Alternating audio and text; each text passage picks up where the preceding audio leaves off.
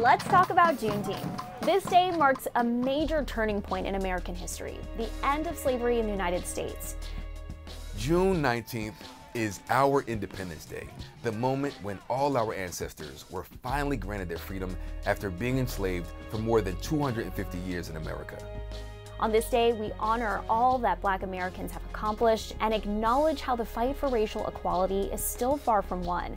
And most importantly, we celebrate Black joy. But Juneteenth wasn't always recognized as a national holiday like it is today, and it took a long time for us to get here. So when was it first recognized? How did it become a national holiday? And what does the word Juneteenth mean anyway? I'm Eaglin. And I'm Trymaine. We're gonna break it all down and more in this episode of Understanding Juneteenth.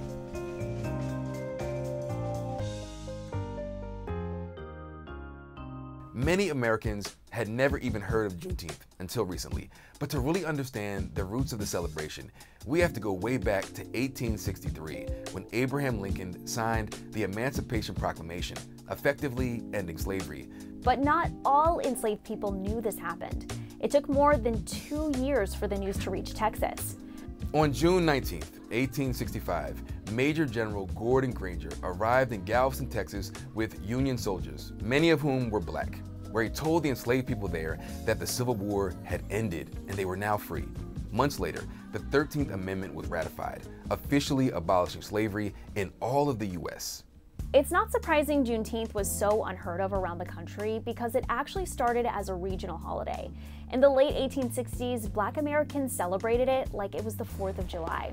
They held prayer services, readings of the Emancipation Proclamation, told personal stories about their experiences, and so much more.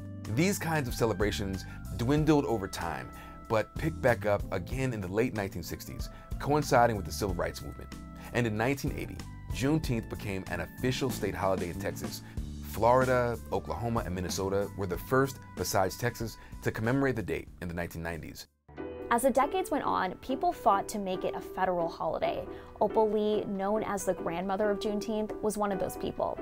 In 2016, she insisted on walking from her home in Texas to Washington, D.C.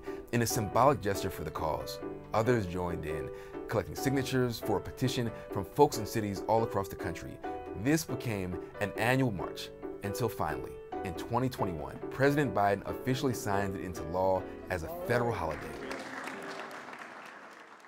Let's talk about the actual name of the holiday. You get the word Juneteenth by simply combining the month of June and the 19th into one.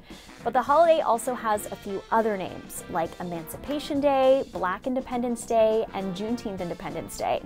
Today, Juneteenth celebrations take many forms, from backyard family barbecues to festivals, concerts and parades, plus pop-up shops supporting Black-owned businesses. Honoring Juneteenth in whatever form you choose is personal. This history impacts all of us and is a great reminder that we'll never forget the impact of slavery, its consequences, or the work that still needs to be done toward racial equality and equity. And this Juneteenth is just a reminder for me that we walk in mighty big footsteps and stand on broad shoulders. And so I know my people have fought hard to get to this point, and I'll be celebrating them. I know my family will be sharing a plate of barbecue and talking about our legacy in Louisiana and North Carolina. And if you want to honor the holiday, remember to celebrate Black life, Black joy, and uplift Black voices.